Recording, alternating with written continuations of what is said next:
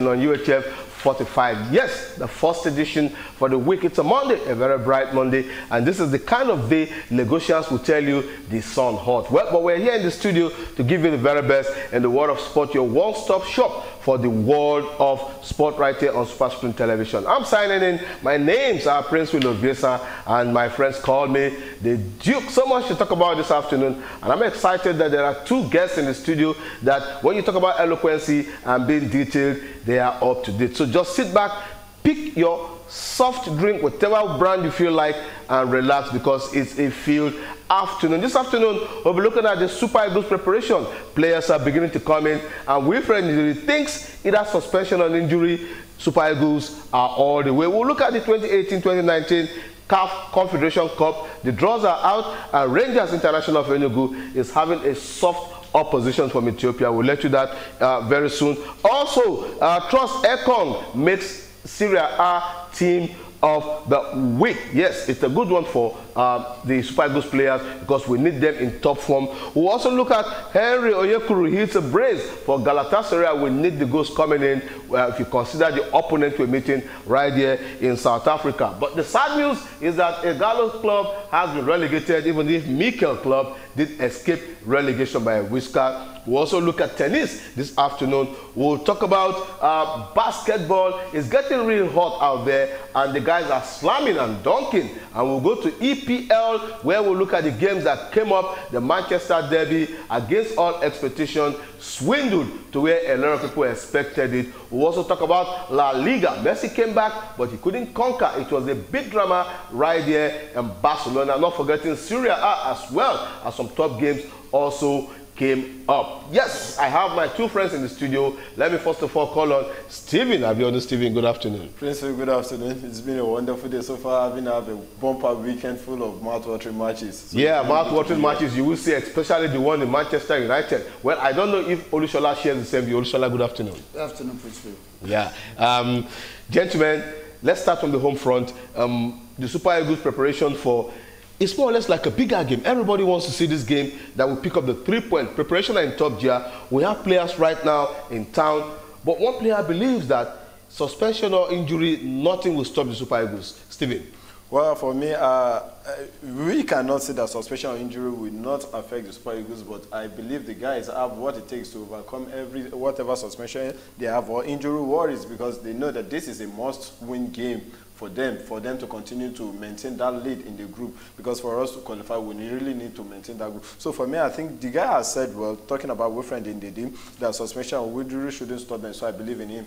All right. A lot of you will be asking, how big is this game? How important is this game? It's a game we must pick the 3 points, and going to Johannesburg is the key issue now. Olushola, how big is this game?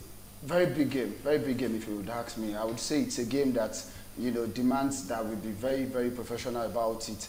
We were talking before the show came on, we were talking about the fact that we just needed a point. But, you know, we can't go over there to Johannesburg to play for 1 point because it could backfire. And, you know, when you play for a point, you could lose. So I want the guys to come with the kind of mindset that you want to win this game. And when you go over there that you want to win this game, it gives you the chance, you know, to be able to get whatever results that we need, so that when we are home in the last game, we are home and dry, and we can look to get the job done. All right, getting the job done is a big dream for Wilfred Ndidi if he gets to Cameroon come 2019. But the question remains, can we really go to South Africa and get the 3 points, considering the fact that they were here and defeated us 2-0. Players in town right now, the coach is in town. Roy is already in Lagos. We have Agu, Aino, Moses Simon, and Ian Nacho and Onyekuru are also in town. So for the Super Eagles, we're wishing them the very best. They will be departing on Thursday by 5 p.m. and we sincerely give them our support as they move forward. Still, within the world of football, let's go continental, but this time we're looking at Enugu Rangers. They will be taking on Defense Force of Ethiopia in the CAF Confederation Cup. Let me come to you, Tola. Celebrations are still agog right there in Enugu. Funny enough, I spoke to a bigger cousin of mine, Davis Nowumi, and he told me we're still celebrating. And, you know, for 35 years, no trophy, and right now there's one they're kitting. The team, Defense Force of Ethiopia, what is so special about them? What do we know about them? Is it a bigger opponent when it comes to Rangers International of Enugu?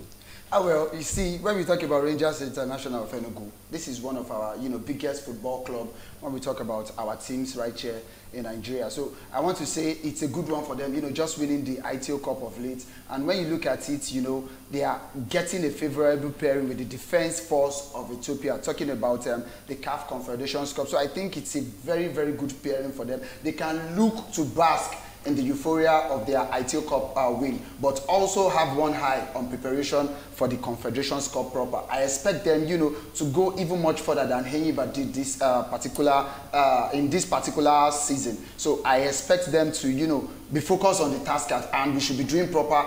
We should be doing well and proper on the international level, and I expect them to, give good account of themselves when it comes. Stephen, let me ask you this. I don't know if you watched the game between Esperance and Al Ahly, the CAF Champions League game. Did you watch the final? No, okay, I did. I saw something that I think Rangers should learn from Total Football, and that is what our team don't do. For Rangers International, expectations are high. If you look at what it has been for. Right now, we no longer have automatic slot of 2 teams in both the Champions League and Confederation Cup. From your own piece of expertise, what do you think Rangers should do right as they go into the Confederation Cup? There's this issue of overconfidence killing every team in every game of football. When we look at the Defense Force of Ethiopia, really you want to say that compared to the pedigree of Rangers, they are smaller to Rangers, but I think they should not allow overconfidence stepping for them. They really need to be focused that, okay, this is the first game, let's take it with all seriousness, and when they take every first game with all seriousness, I think they should be able to scale over them, irrespective of how small or how big the football team is. They should take every game with all seriousness, one game at a time, and I believe they should be able to scale through. All right, Stephen thinks that taking one game at a time will yield the best result Enugu Rangers International needs. For those of you who don't know, I say it loud and clear, it is a team I support with my heart. Passionately, I'm wishing them the very best. Still talking about the very best, Trust Ekong makes the team of the week list right here in Italy, in Syria. And I think Tola is a good omen when you look at our preparation towards the Bafana Bafana of South Africa. Yes, it's a good omen for us, when you have one of your top players, representing the country very well, and after the performance, it was being picked as a part of the team of the week in the Syria. A very, very fantastic performance for Udinese.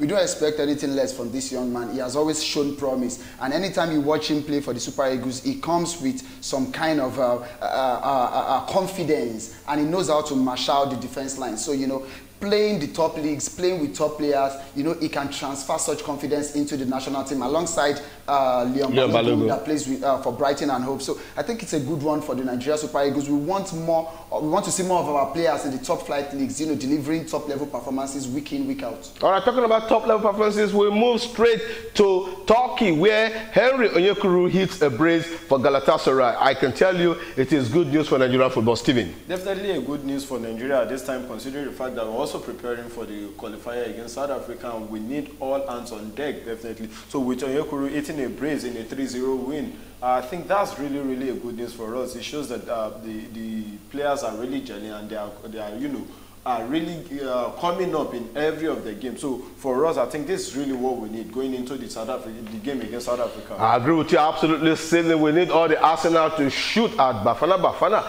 There is a game, there is a dance right there in South Africa. It is called Umbitobi. If you see that dance, you know that these guys are really getting set to take the 3 points from us. But we have what it takes to actually go there and sprinkle up a surprise. Talking about surprises, John Ighalo club just got relegated. Before we came on air, myself and Tola were looking at some few issues, and he told me in a whisper, he didn't know I listened. Ighalo used to be good. Well, so many goals he did score, but right now, those goals didn't matter anymore. Of course. Yes, Ighalo for me, like I was telling you before we came on here, that he used to be a fantastic, he used to be right about now. What went wrong?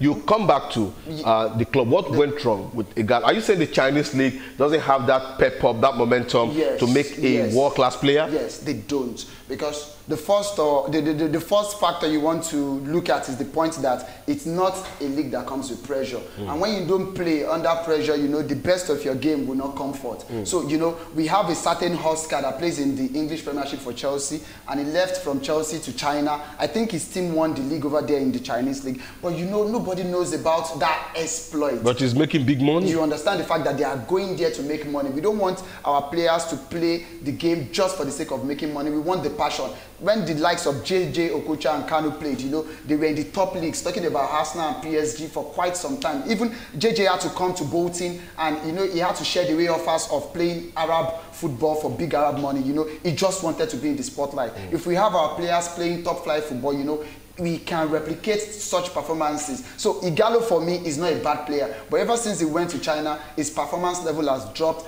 and that has been reflecting in the national team. And when you look at the World Cup, you don't want to tell me I'm wrong.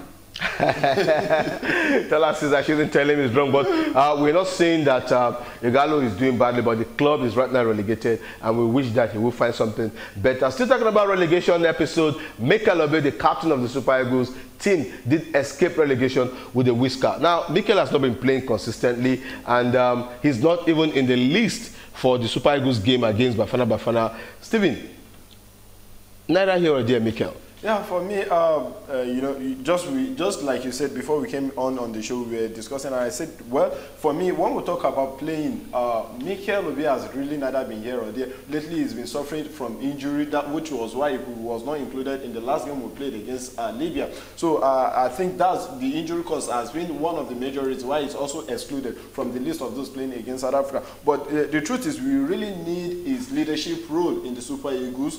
But though playing in the China league, for me, is when he was going there, I looked at it that what's he really going to do there? Is it really for the money or for the player? But I think it's high time these players come to think of it that my career is needed. Then the fact that I need to continually play for my Daniel Super Eagles, I need to also put that into consideration. But you know, because the younger players are really not coming up.